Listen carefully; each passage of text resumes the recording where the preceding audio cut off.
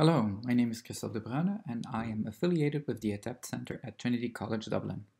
In this series of 2 videos, we will cover knowledge graphs in the Beyond 2022 project. In part 1, we will quickly cover what knowledge graphs are. What are knowledge graphs? A knowledge graph is a set of interconnected typed entities and their attributes and relationships. On the right-hand side, we find an example.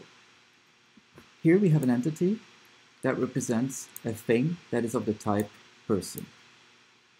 That person, James Audley, was apparently a member of 2 groups.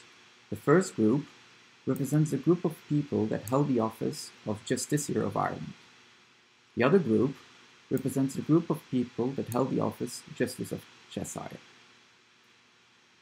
In our knowledge graph, we use the Resource Description Framework, RDF, that allows us to link our information with information outside the system.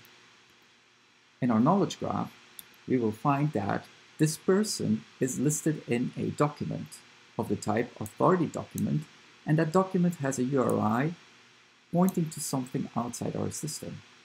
If we were to put that URI in a browser, for instance, we will be presented with a page providing information about James Audley.